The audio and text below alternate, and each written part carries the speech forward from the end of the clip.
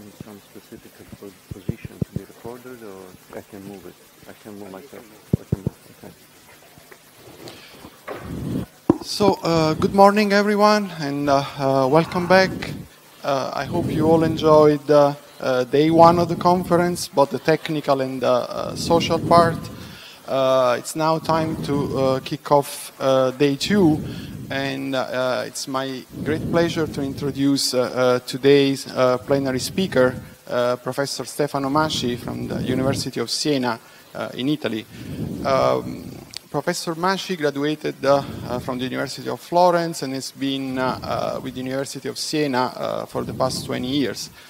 It would take me a long time to go through the massive list of his achievements, both as a scientist and as an educator. So let me just mention a couple of them. He's an IEEE Fellow.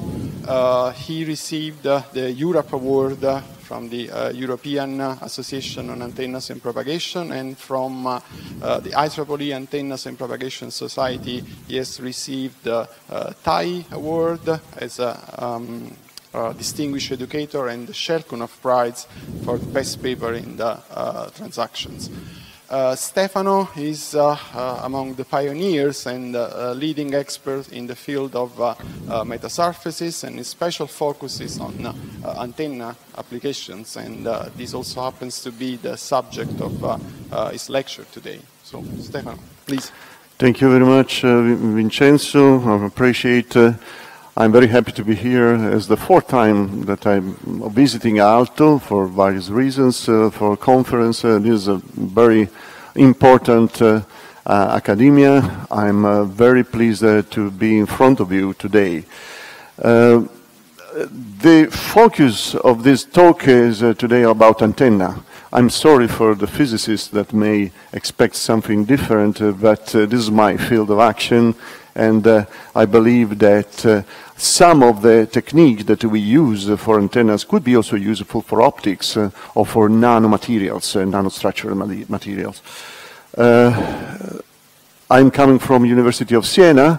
This is the group in my university. Actually, some of these persons are moved in other university now. For example, Mario Mencagli, David Gonzalez, Amagoya was visiting to me for some time, and the presentation of today is based on essentially a European Space Agency projects, and so the requirements for the antenna are very specific, normally very demanding, and arriving with the metasurface to the same performance of a reflector antenna is very difficult, believe me, is extremely difficult.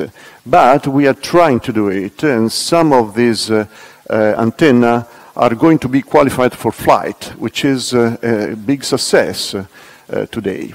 These are the list of collaborators, institution within the European Space Agency. I would like to mention WaveUp, which is a spin-off company formed by my former PhD students, with which we have instituted a joint laboratory at the University of Siena. So it is actually something that allows us also to use our laboratory inside something more specific with the impact on the industry.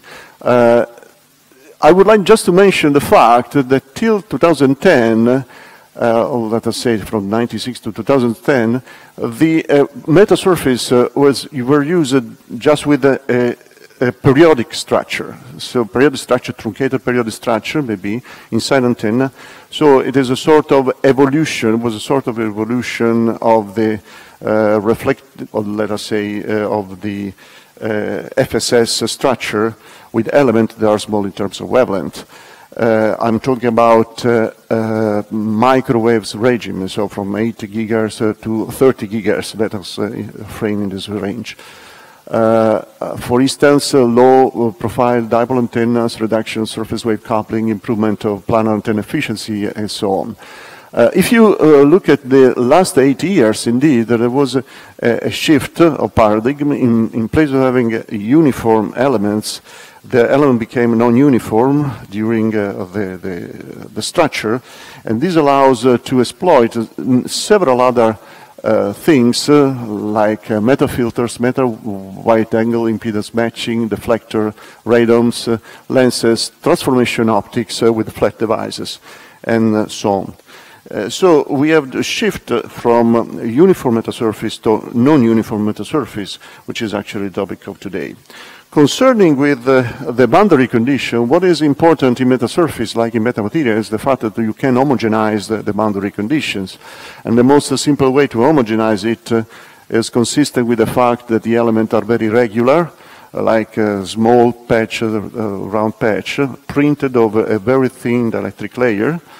And this can be schematized, modeled by boundary condition like that. The electric field is continuous during the passage from one side to the other, while the magnetic field is discontinuous in absence of losses.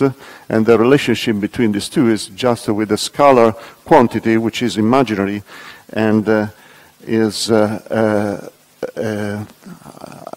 actually real, with a real part in absence of losses. If the elements are a little bit more complex, like element with a cut like that, you introduce an additional feature. The relationship between the electric field and magnetic field, the jump of magnetic field is tensoral, but nothing changed from the physics point of view. If indeed you have more than one layer, or you have vertical inclusions into the structure, you can actually have also a discontinuity of magnetic fields, provided that the overall structure is very thin in terms of the wavelength. You have an average electric field from one side to the other that is proportional to the discontinuity of magnetic field and vice versa. And this structure can be realized by, for instance, a triplet of metasurface, infinitesimally thin metasurface coupled together, and the overall effect can be described in homogenized sense this way. Now, this thing is very important in order to increase the degrees of freedom, because in this particular structure you can match an arbitrary, almost arbitrary incident field and going on the other side with an arbitrary distribution of phase. Concerning with the amplitude in this, indeed the things are a little bit more complex, but at least the phase you can construct in almost in arbitrary sense by using these triplets. This is something that around which several authors worked on. Let me subdivide the overall phenomena in space wave transformation. So for one side to the other, the field change, and on the other side you can have an arbitrary beam, a tilted beam, and different polarization or whatever.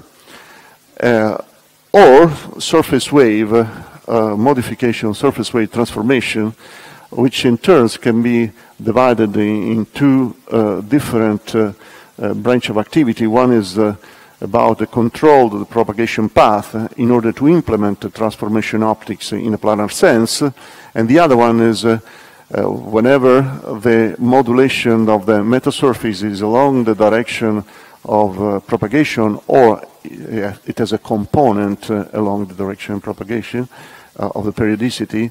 And in this case, actually you can have a transition to leaky waves directly, and the entire antenna for the surface, metasurface, is itself an antenna. We will focus this talk about this transition and the possibility to create antenna directly using this phenomena.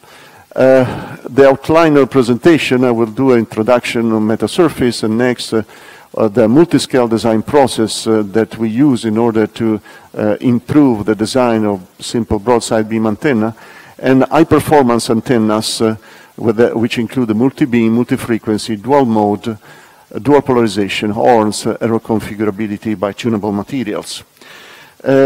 Concerning with the basic issue, you can form the basic structural antenna like that.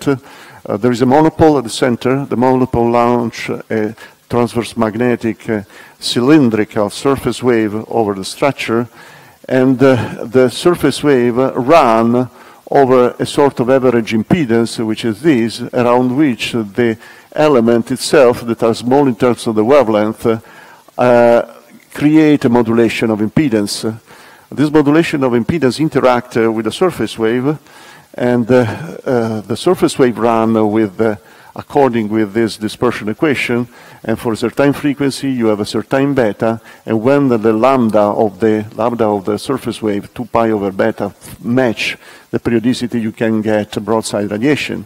This expression could be generalized in terms of a local interaction, also if you have a arbitrary curvilinear modulation.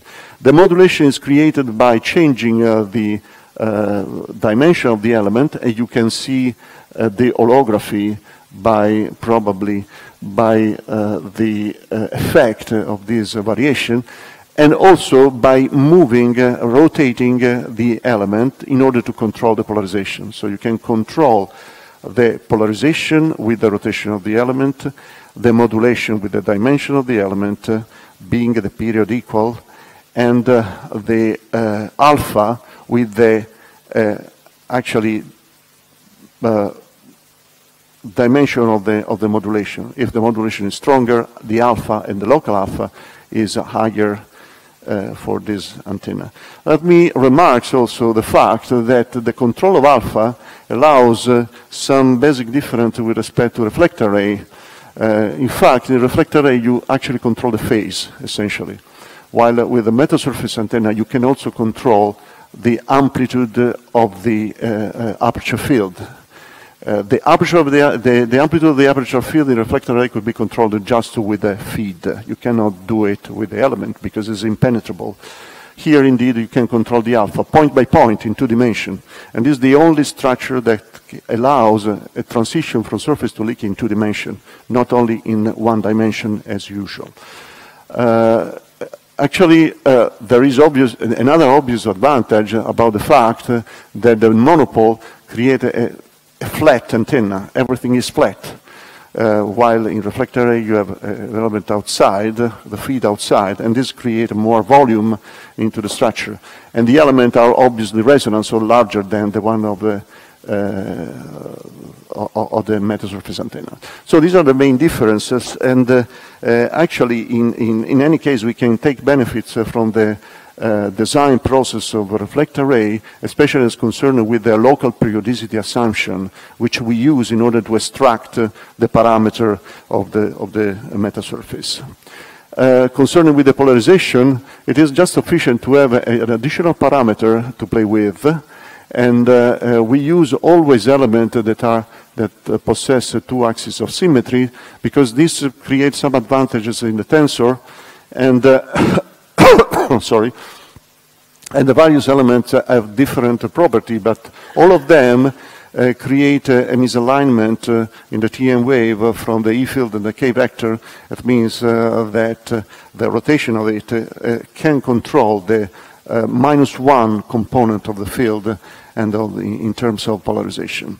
This allows you to make the streak if you got a spiral antenna constructed by uniform metasurface, you get a certain efficiency of the aperture, but if you accompany this structure with the rotation of the element, you actually reduce much the cross-polar components and increase the directivity automatically. So this is a first way to increase the efficiency of an antenna. And this is just designing anisotropy shift, moving from isotropy to anisotropic metasurface, you can get it. Concerning with efficiency, this is one of the basic points, how this antenna should be efficient. So if you illuminate with just a monopole, and you get, you should think to have a most uniform aperture as possible. This means that whenever you get a plane wave incident from down, all the energy goes into the feed, despite the fact that there is a background plane. So you should collect all the energy in the feed point. This is a very important aspect because with other type of antenna like patch arrays, you can control this phenomenon very well. And in this case, it's a little bit more difficult, but still possible. During the time, we increased our efficiency from this rudimental prototype of 15% of efficiency to today of 80% of efficiency for the last antenna for TTB gain. And this is done by using actually design, increasing and improving the design of these antennas.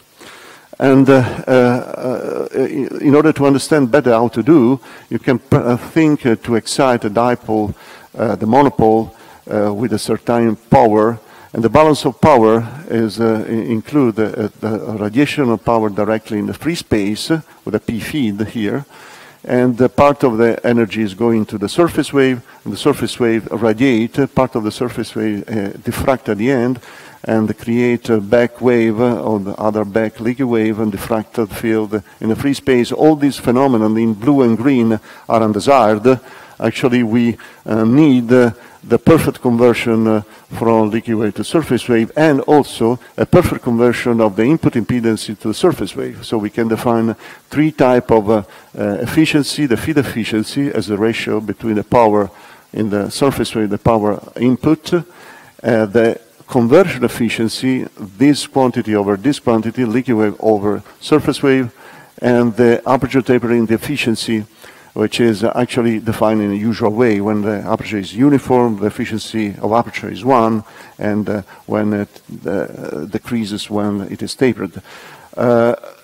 Actually, there are an additional efficiency, which is due to the ohmic losses, and this is the ratio between the leaky wave in the ideal structure over the structure affected by the losses, and you get the overall efficiency, which is the product of these 4 terms here.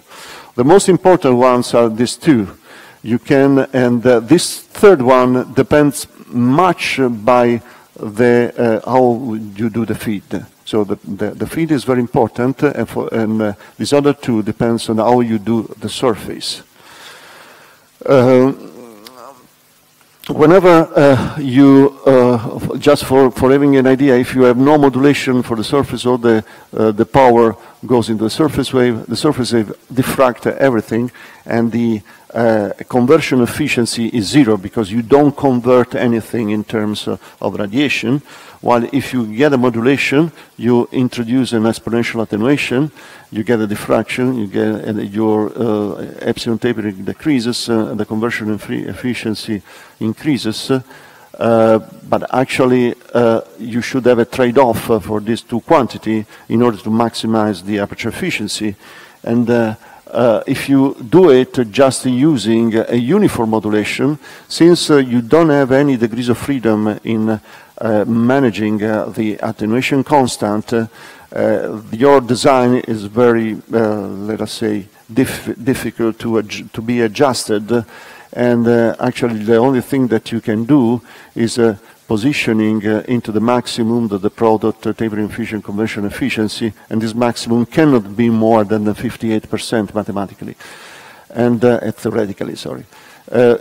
You notice here that the behavior is quite similar to that of reflector antennas. The aperture efficiency, the tapering efficiency decreases with the increasing radius of the antenna, and the tapering efficiency and the conversion efficiency play the same role of the spillover efficiency in reflector antenna, and increases, and the maximum get 58%.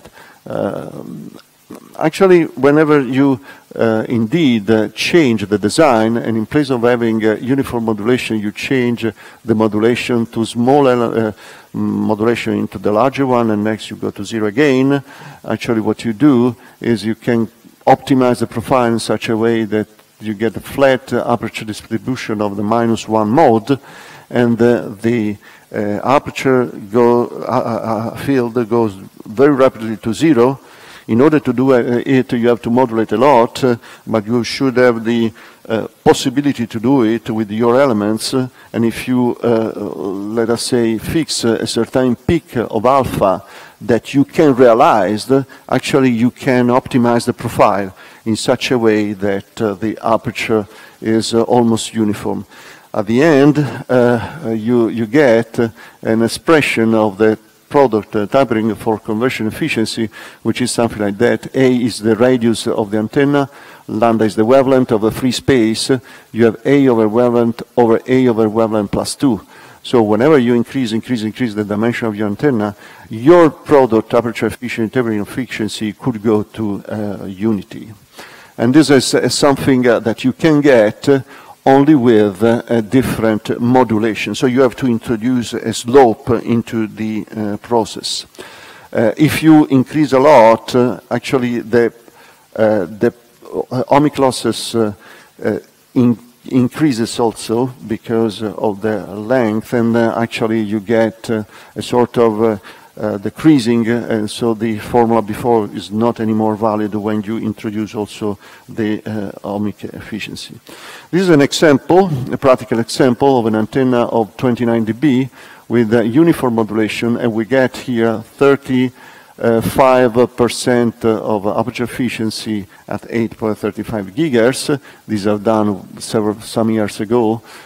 For SATCOM application, you have two type of antenna, one for transmission, the other for reception, and you get two different feed, two different dimensions of the element, but actually the antenna should couple together, and the cross coupling of this is very, very small, like minus 55 dB, if I remember well. If you actually do the modulation, indeed, you increase. This is another antenna we fabricated more recently.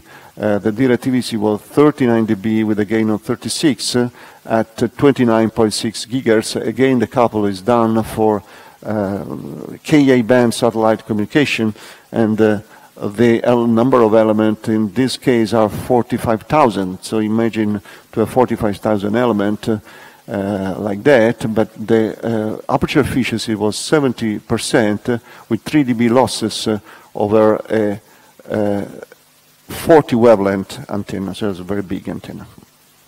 Now, if you actually, more recently, we got over 37 dB gain at 39 dB with 70% of efficiency, and with this element decreasing the epsilon r. This is another example, and in this plot you compare, you see the comparison between, for this type of antenna measurement and the, this is the homogenized impedance versus the fast multiple method analysis element by element, and you see that the homogenized impedance model works very well, and these are indeed the comparison between the measurement and the homogenized model, which is actually very good, very all right. Okay, so recently we got an antenna for 40 dB gain, 41.3 directivity, so only 1.3 dB losses into the structure, and these are the radiation pattern measured by this guy, Gabriele, which is very proud about his design. And if you look at the pattern, this seems quite similar to what you can obtain by a reflector antenna. It's a big achievement. It's a 40 dB gain antenna, 40 dB gain, not directivity gain, measured gain. And actually, the problem is how large is the bandwidth of this antenna when you increase the gain at this level. And this is actually one of the main questions that arise when you talk about metamaterial. Actually, the elements are sub-resonance. They never go into the resonance in these models. So this is a sort of advantage with respect to the bandwidth. However, you should always have a sort of synchronism between the wavelength of the surface wave and the periodicity. So when you change the frequency, the dispersion effect of the surface wave, get a difference in between these two, and this created the bifurcation, a sort of conical beam that decreased the gain automatically. So it is possible, this phenomenon is clearly associated with the group velocity of the surface wave, and the final formula that you can get is that the bandwidth is equal to, for uniform modulation, almost 1 times group velocity over c. C is the speed of light, so the group velocity divided by the speed of light, 1 over the radius in terms of wavelength, which is always less than 1 over a over wavelength. So it is a very simple formula that you can remember well. The relative bandwidth, so the delta omega over omega 0, is always less than the inverse of the radius in terms of wavelength. You cannot do much more than this. You cannot do more than this. You can approach this when you design your group velocity as close as possible to C.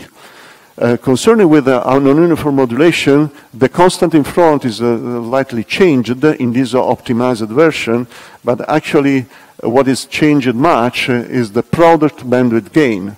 So the product bandwidth gain for the uniform modulation is 22, is always less than 22 A wavelength, and the product bandwidth gain for non-uniform modulation is always less than 50 A wavelength. And this can also be a plot in terms of the gain versus bandwidth in order to establish a physical bound for the gain versus bandwidth for this type of antenna. This physical bound, when you compare it with corporate feed array, is quite good. So you can have almost the same performance of what you can get in terms of bandwidth with large array of 40 dB gain, for instance, when you use a single straight. If you increase the number of straight, the patch array could have a better bandwidth, obviously, but we never try what happened in this antenna when you make a multi-straight, and because it's quite difficult to design, but I think this is a perspective, making multi-level, multi-straight antenna. Okay, these are the checking with the full wave analysis, so the simple formula that we have seen, and the checking with the measurement that works very well. Till now, I'm talking about uniform period. So the period is uniform, the modulation, the amplitude changes. What happens indeed if you change the period along? You can beat the limit that we have seen before. So you can, moving gradually, if you, for instance, change the periodicity from small periodicity to large periodicity toward the external periphery, you actually can match the wavelength in different regions of the antenna. So when the frequency change, you have a sort of active region. It's not an active region in the sense of the spiral antenna, for instance, but is always an antenna that works in the conversion between surface wave and liquid wave, but in a gradual sense. Changing this, you can obtain a very large bandwidth, but the price that you have to pay is the efficiency. You can decrease the efficiency, and you can see it in the next slide. Yes, yeah, we have designed an antenna. This guy did it, Marco. Is almost flat in gain, but the efficiency is 10% over a huge bandwidth. You can do it. You can play with the periodicity. So if you increase the gain, you decrease the bandwidth. If you will have a big bandwidth, you have to accomplish about a low gain, but much larger than the one that you get into spiral antenna. Another important thing, when you go up in frequency, actually you have to combat the losses. And the losses are mainly dominated by the dielectric. If you can eliminate the dielectric, you have a big advantage. And this is especially important for the antenna that has on board the satellite. So the trick in order to do it is to substitute the printed patch with pillars, with a small pin, with the elliptical cross-section. The spin has a common interface, so the interface with respect to the free space is flat, but the pillars, the small pillars, are placed over a stepped ground plane in such a way that you can regulate the height and play with this height.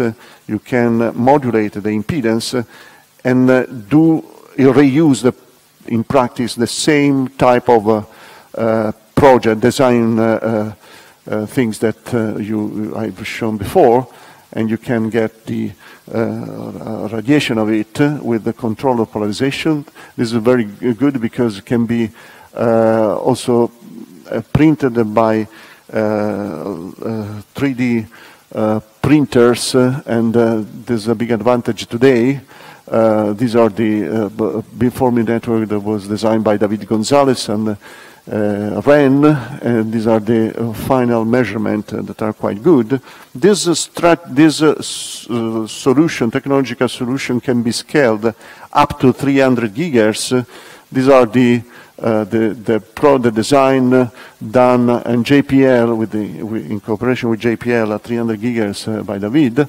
The numerical results show the same difference between isotropic and isotropic. The anisotropic case get a much higher efficiency, but they have for now constructed only the isotropic surface, and the use of it is for nanosatellite, for CubeSat, for sensor in CubeSat. And these are the design done by the fabrication done in JPL. Now, what about the multi-scale design process? So if you would like to design shaped beam, for instance, or you can control multi-beams or doing something like that, more sophisticated performance for your antenna, actually you should go into a design process which is quite complex. The most simple, let us say, complication is tilting the beam. Tilting the beam can be done by changing the holography from the spiral into an elliptical spiral, and actually this allows you to reuse the conceptual aspect of the physics, just making the global interaction in terms of local interaction of a cylindrical wave with rectilinear modulation. And this allows to use a sort of canonical problems that match the local structure, and from which you can extract the parameter of local alpha and local beta. So actually you can control local alpha and local beta just by this. And this is not only valid for elliptical. You can change the holography and change the local modulation and change the local alpha and local beta at your will, with certain limitation, but with a lot of degrees of freedom.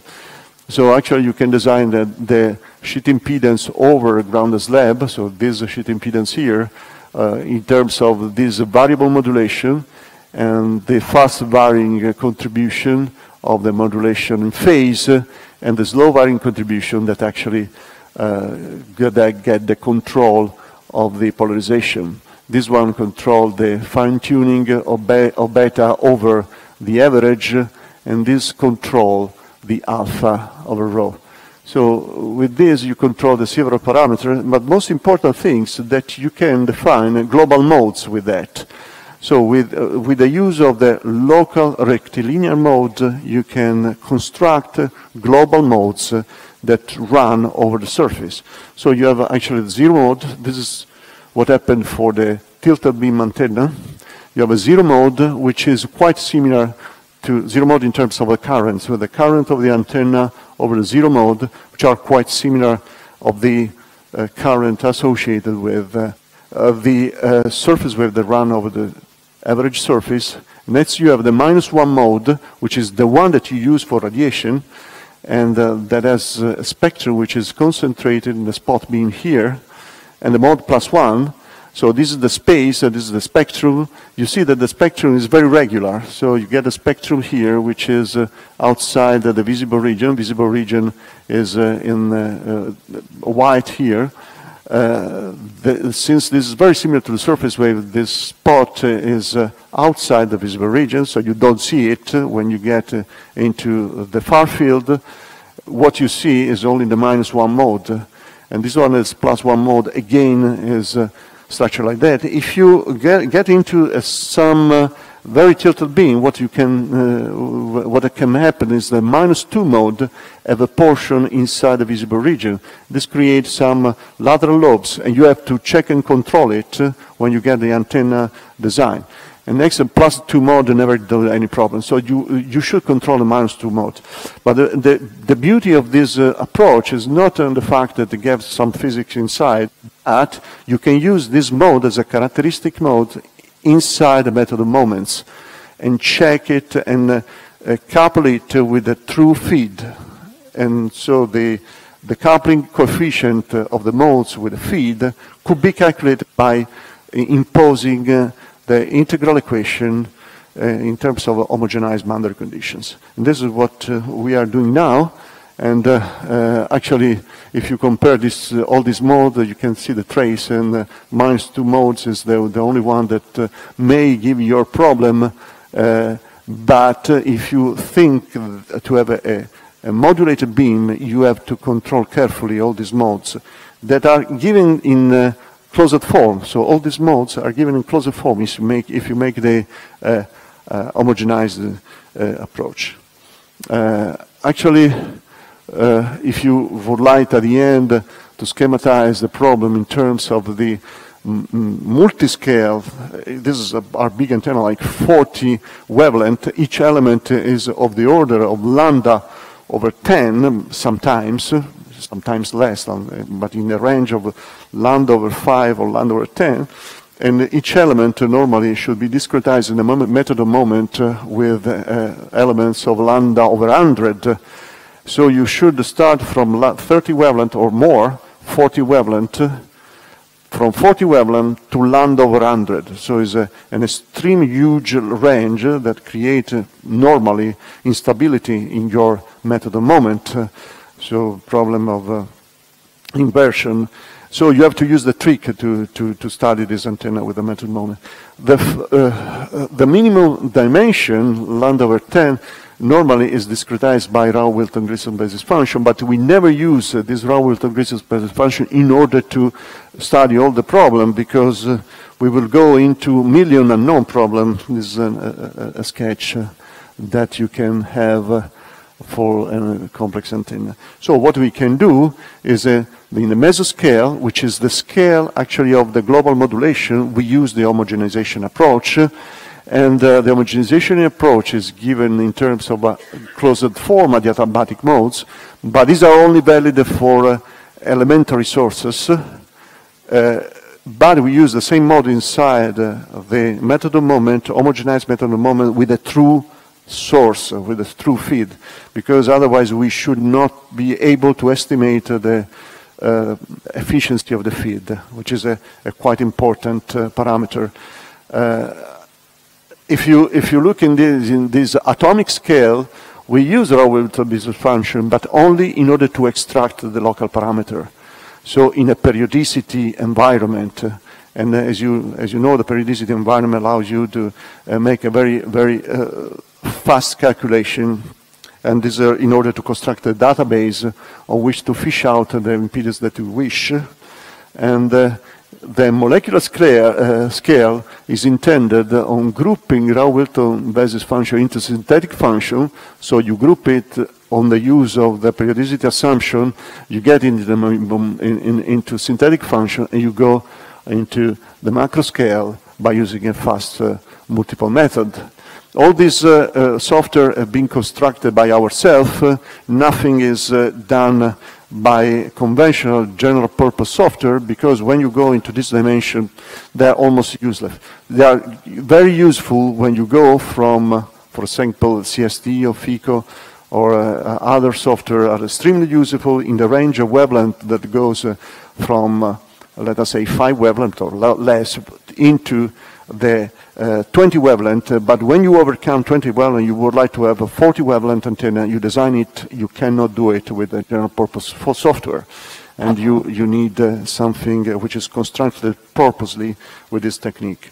So if you look at this global feature, you have an objective aperture field, you get into the adiabatic mode synthesis, you check with a characteristic MOM, done with the characteristic basis function. There's a few minutes, there's a few seconds, is almost closed form, but does not include the feed. This is the few minutes, and then next you go after designing the antenna into a database, which is constructed with several elements, you decide which is the element, etc., and finally you can check with the Fourier, with the synthetic function plus fast multiple method. This is the overall design process, and this allows you to make some antenna that go like that. Is the profile of an antenna that is used for download from the low orbit satellite.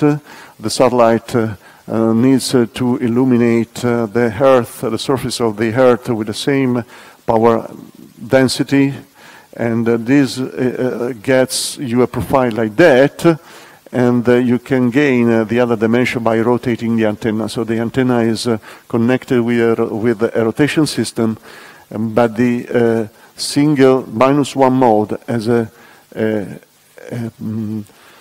pattern like that, and this is the one that we have designed. This is a comparison between this method and a complete method moment full wave analysis done by 2 different persons. Sorry. This is the adiabatic mode done by an elementary dipole, so closed form, with respect to the characteristic mode using the homogenized approach. The comparison is quite good, and actually this is indeed the comparison with respect to the measurement. The measurements are not quite good here. At the beginning we believe, this is the UV plane, we believe at the beginning that was due to the fact that the surface was not perfectly flat. There was a little bit not flat, but actually was not there. The reason was the mode -2. So actually there is an imbalance of the feed, because the feed should be perfectly balanced. Was not just a single dipole in this case, but it was a waveguide with 2 ports calibrated. If you have a certain dissymmetry in between the 2 ports, the modes couple more to the -2 mode to the first mode and create this problem here. And actually now we are trying to perfectionate the design and the fabrication of the feed. Actually here indeed you make the modeling. The modeling is done of the extraction of the parameter with a database. The database is constructed by using a periodicity approach, and the periodic Green's function for the method moment. This is something that you can also use some trick for the deformation, the zoom of the element in order to speed up the construction of the database. And actually we have constructed for now database for this particular element, also because we would like to compare the performance of the element in the various cases, and this table was required by the European Space Agency in order to clarify which are the benefits or the difficulties of the various elements in terms of anisotropic control, range of the average bandwidth, sensitivity to the tolerances, and loss in the materials. Now, with this method you can do a little bit better than what we have done till now. For instance, sharing aperture for dual beam. So the idea is to superimpose the 2 surfaces and get the 2 beam with a single point source or with a couple of point source. This is extremely useful for several applications. You can do it obviously also partitioning the aperture, so attributing one piece of the aperture to one beam, but this reduces much the efficiency of the aperture, and mostly you introduce some cross polar level lobes and also lateral lobes that are not compliant with some requirement, and here indeed you get the superposition of the aperture that clean up very much the beam. So what you do is actually you design one beam, an impedance, design the other beam, you superimpose the impedance mathematically. This is the basic issue. Next, you need some optimization, and you get a beam for each point source, and it works quite well.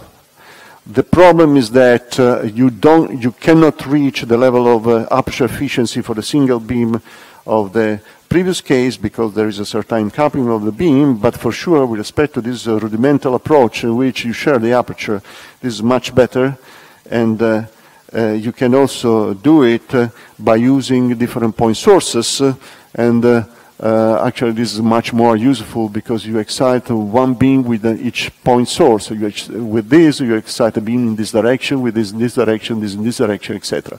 So for each beam, for each point source, you design a beam. These are some experimental validation done by David Gonzalez, and here you see a couple of beams with a single point source. Here indeed we use the same approach, but for making an antenna which works with two frequencies. So on one frequency you have a beam, the other frequency you have another beam, and with a good efficiency for the two beams, and you do it just superimposing the two holography and making the analysis we have seen before, and for one of that you get this result for an antenna 32 gigahertz and 26.25 gigahertz, and these frequencies are something that works in Ka band for SATCOM, and actually this is the strange holography you can get. There is some lateral lobes that is a little bit out of our control, and this again depends from the -2 mode. So because at this large distance, one -2 mode goes into to get influence on the other frequency, and this is something that we have not yet overcome. It is a difficulty that we have tried to control. Another interesting story is about the dual pole. Dual pole means that dual mode, so you should go into the simultaneous excitation of that first TM mode and the dominant TM mode and the first TM mode. The trick is to get an average impedance whose product is equal to Z square, or product of the reactance minus Z square. Z is the 377 ohm. So this product here should be like that in the average, and this could be done in a larger as possible range of frequency, and actually this can be done by using this element, the ellipses, with a cross slot, and one of the arm of the slot regulate the T, the other one the TM, and you can control better the two phase velocity, and you lock these two phase velocity in a certain bandwidth, and actually provided to have a good feed. This was designed by Amagoya Telekea in UPNA. This was the final antenna. The results are quite nice. Unfortunately, the aperture efficiency is 33% and the antenna efficiency 24%, but it works for dual pole. So this technique is good. The bandwidth is not very well controllable. The aperture efficiency is probably controllable, but it is a critical design, very, very difficult design. The same trick about the product of the two impedance equal to minus Z square can be also used in order to emulate the corrugated horn by using a very, very thin surfaces. So these are the elements that you can use over the surface. This the construction is a very thin layer which is planar, and next is just rounded inside the conical walls. So this is done by MVG. The realization was done by MVG. The design was done by us with an optimization done by the body revolution code. We have another code about body revolution in order to design it, and actually we get some preliminary results a couple of years ago that was not good and was not sufficient in terms of the cross-pole. You know, when you would like to design a corrugated horn, you need as lower as possible. You do it because you need a very, very pure polarization. So the cross-pole should be less than, let us say, minus 25 dB at least. Here it is good in part of the bandwidth, but only in overall bandwidth. That was set up from 11 to 12 to 0.2. And actually, European Space Agency was not accomplished about the optimization, so we came back to the theory.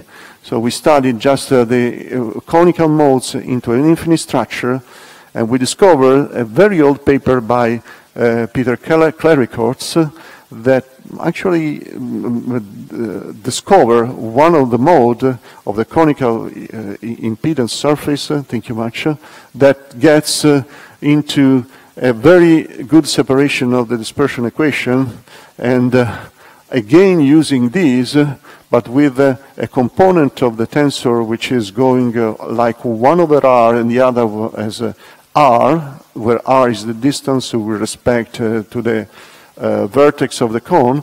If you do like that and you respect this condition, actually you have a perfectly polarized mode.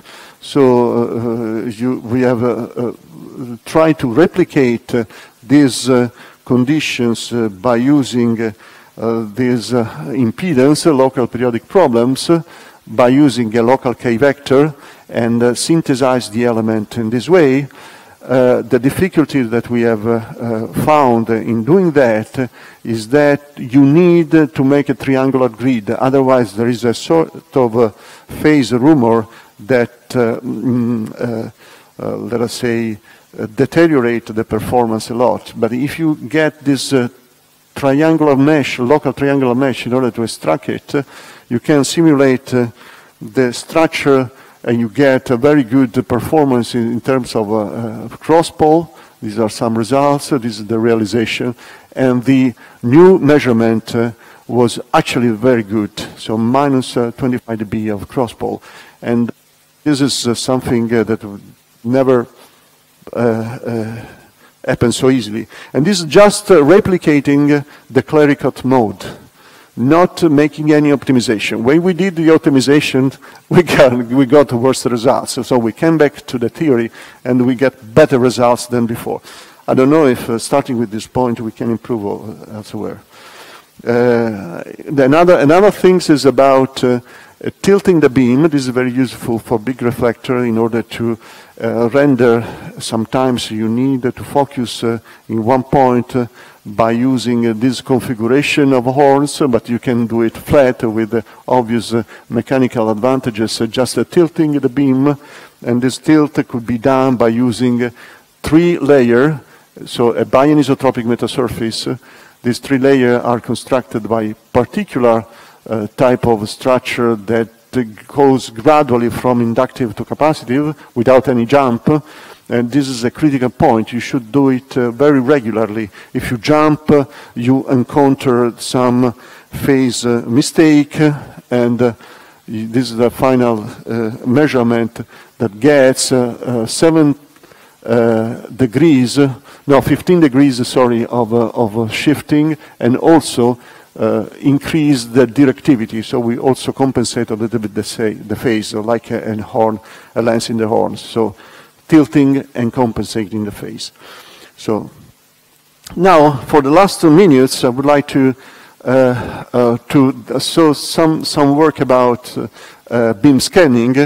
The beam scanning is divided in beam hopping and agility, and this normally required very fast switching.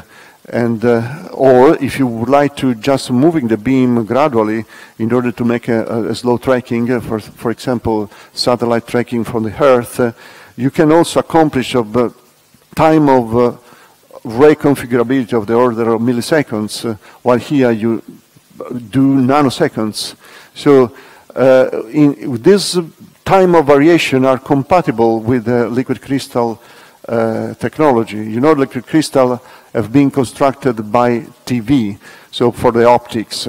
When you move it in the frequency, in the microwave range, actually you encounter a lot of difficulties, but you can actually have the benefits that you can change the epsilon r, and this change of epsilon r change the phase velocity of the surface wave, so change its wavelength, and you can create a scan also with a fixed periodicity. So you get a fixed periodicity, you change the epsilon r by simple continuous voltage change, so with only one parameter, and with this you make the scanning. And we have tried to propose this to European Space Agency with this particular structure in which you have a slab, and on the top of the slab you have a metasurface which is actually get different isofrequency dispersion curves when you change the frequency over a different orientation. And the metasurface allows to let us say, moving the characteristic frequencies of the surface wave from 500 gigahertz, that is constitutive of the liquid crystal itself, into a microwave range. So you should use it, otherwise you cannot design it at microwaves. And with this, different orientation of the molecule of the liquid crystal get different modulation of the isofrequency dispersion curves, and this gets, sorry, I'm going back. And if you introduce a modulation like that, you can scan. This is what I mentioned before.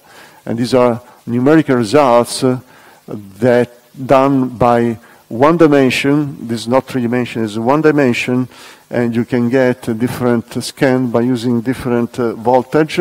The beauty of this is that you use only one voltage gap, and we realize it by using a multi-strat structure in which you get a horn, and the horn getting a sieve technology reflection. The reflection get a plane wave, the plane wave coupled on the top floor, and you have the metasurface on top, and in between this layer and this you have the liquid crystal and the biasing, and you get actually first the measurement of the dielectric constant and the tangent loss in order to see which is the range of variability of the dielectric. You see that this variability have an E here around 5 volt, and when you get the antenna, this is the fixed frequency, no biasing, and here you get the variation from 0 to 50 volt, and you see that due to this phenomenon of an E,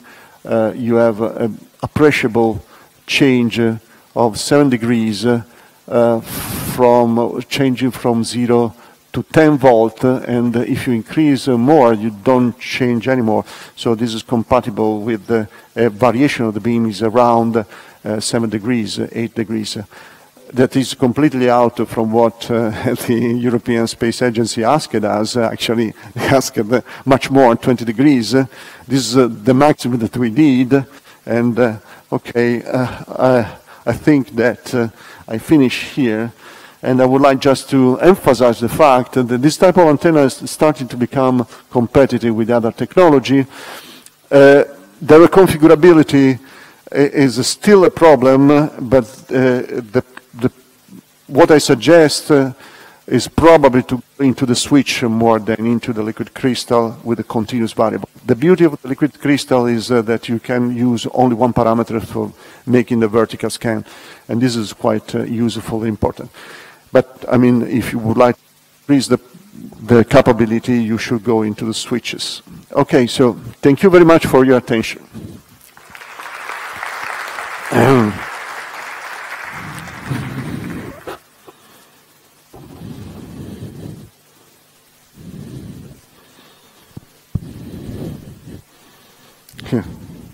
Christoph. Stefano, great talk, and beautiful pizzas, by the way. I have a basic question. You approach these metasurfaces in the perspective of a surface impedance. Mm-hmm. And the surface impedance is a 2x2 tensor, right? Mm-hmm. So in contrast to susceptibility approaches where you have 3x3 tensors, are you not missing opportunities in normal polarization currents and then functionalities in your applications in the end of the day? Yes, yes. This is a very good question. Actually, since we use always a background plane, what we notice is if you make a bianisotropic layer over ground plane, actually you don't gain much because the tangential field are always 2x2. So actually, it may be that you can increase the bandwidth, for instance, for a single approach. This may be a possibility, but it's not so important when you go into the transmission. For the transmission is fundamental. That's, I agree perfectly.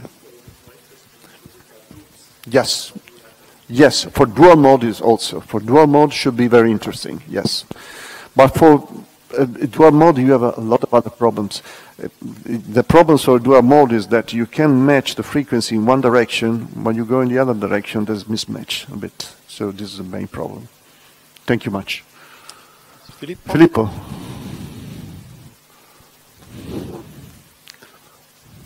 Oh, thank you for this beautiful presentation. I mean, it was fantastic. And also stressing the importance of understanding the theory and the celebration of leaky weights, okay? But my question is, I mean, I'm very impressed by this 40 dB antenna gain. I mean, I know what it means. It's very impressive. What kind of I guess rigidity must be a very important factor. So what kind of substrate have you used in that case? That's a very important question. Actually, one of the basic facts is that whenever you would like to use, it's much easier to design the antenna with higher permittivity, like 9.8. But if you do it and you buy the substrate exhibits a small anisotropy. And this anisotropy affects the performance when you go in this level. This is a main problem. The second one is that lowering the epsilon r mitigate this fact of the anisotropy of the substrate and mostly increase the bandwidth. So, but the problems of a lower substrate is the element becomes a little bit larger because the dielectric is less. So if the elements become larger, you have less sampling of the continuous fault. So the homogenization approach is a little bit less valid. So you should change the elements in order to load more. But when you change the element, for instance, from the ellipses into the double anchors, you can get very accurate into the realization because the tolerances play fundamental roles. So there are several things that we have overcome and learned gradually. But at the end, the last substrate was epsilon r equal to 3 for the 40 dB antenna, and the thickness 1 millimeter at 30 gigahertz. And how do you compare these two other similar leaky wave antennas, like a radial line slot antenna, for example, that can be fully metal and very rigid at the same time? Yes. That's good. Good question. The problem of the antenna with the RLSA is that the elements are resonant. So you have an additional restriction of bandwidth. Well, you don't have it because the elements are sub-resonant. And normally, this works with a larger bandwidth with respect to the RLSA. The RLSA has the ability to be also without any dielectric inside. This is a good. Could be an advantage at very high frequency. That could be counterbalanced by the only metal structure that I showed before, which is actually more usable at higher frequency. But there is another problem for the RLSA, which is actually the higher order mode are much less controllable with respect to this. When you get into shaping beam, forget RLSA. While here you can do it, shaped beam like that. Any other question? Yes.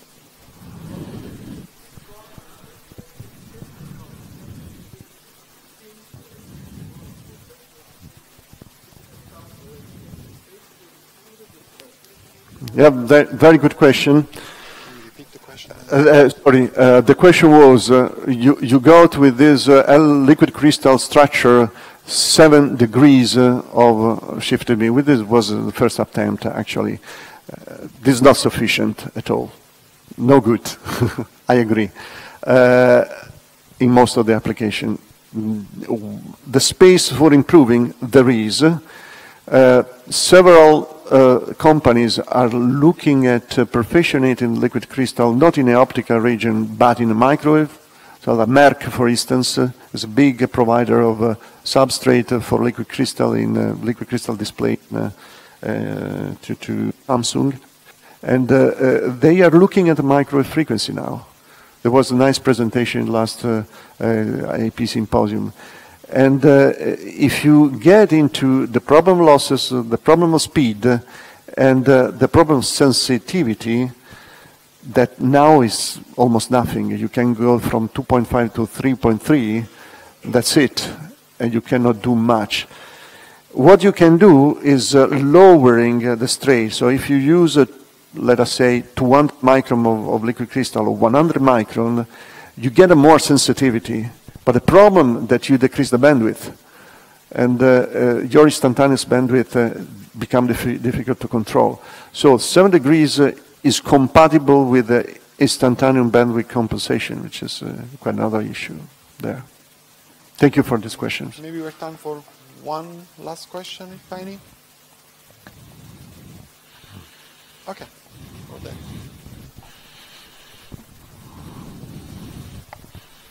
Thank you so much for the impressive presentation. You have mentioned that some of your designs were space qualified. Were you talking about the all-metal configuration or the substrate-based configuration as well? Very, very good question. We tried to make the qualification, frankly speaking, for the dielectric by using grounding. But one of the most important problems is the grounding, because but the grounding is very easy when you get slots, not easy when you get a patch, but the patch is made better than the slots from design point of view. So the grounding was the main issue. So at the end, we go into the qualification on the only metal, while we are trying still to get into the qualification of the dielectric structure because of this problem of the grounding. Okay, so let's thank again Stefano for its very inspiring talk, and let's move to the coffee break.